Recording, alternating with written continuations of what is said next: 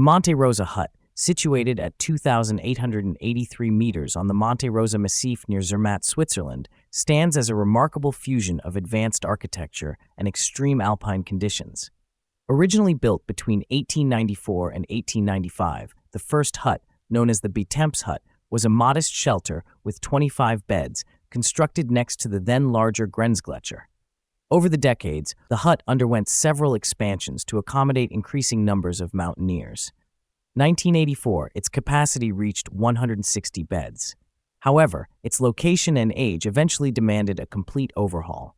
In 2009, a new state-of-the-art hut was inaugurated, marking a joint project by the Swiss Alpine Club and Zurich to celebrate the university's 150th anniversary. Designed by architect Andrea de Places, the building represents a modern take on Alpine refuge architecture, combining sustainability with resilience. Constructed from prefabricated wooden elements and transported via 3,000 helicopter trips, the five-story structure rests on stainless steel foundations.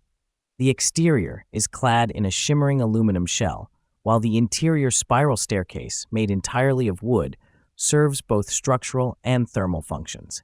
The hut captures 90% of its energy from the sun, using solar panels and a system of lithium phosphate batteries since 2020 to store electricity. Meltwater from nearby glaciers is stored in a reservoir 40 meters uphill, ensuring a reliable water supply.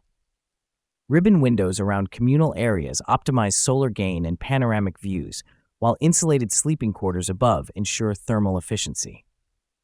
The building is also a research hub for Zurich students who study sustainable energy use and environmental engineering in situ.